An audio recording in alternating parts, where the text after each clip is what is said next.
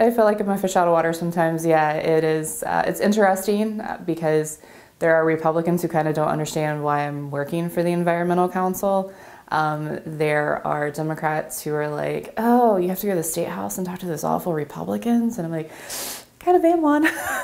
But it's also kind of fun, like being able to break the stereotype of conservatives hate the environment, because we don't. We actually like really do care about the environment. So we've had a lot of meetings since I've came on board with, senators and representatives, and especially different organizations who I don't think before would have met with the OEC. And so being able to have connections through just the Ohio Young Republicans, the National Republican Federation, it has really kind of helped to be able to use my network to be like, hey, I mean, you guys know me, like, you know what I stand for, so let's meet and talk about the environment. They tend to push back against climate change.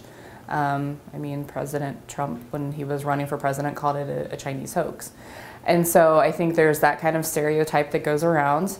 But I think people tend to forget that like conservation started in the Republican Party. I mean, Teddy Roosevelt was the first one to create the national park system, like saw the importance of being able to keep our public lands and natural resources for people to use for generations to come.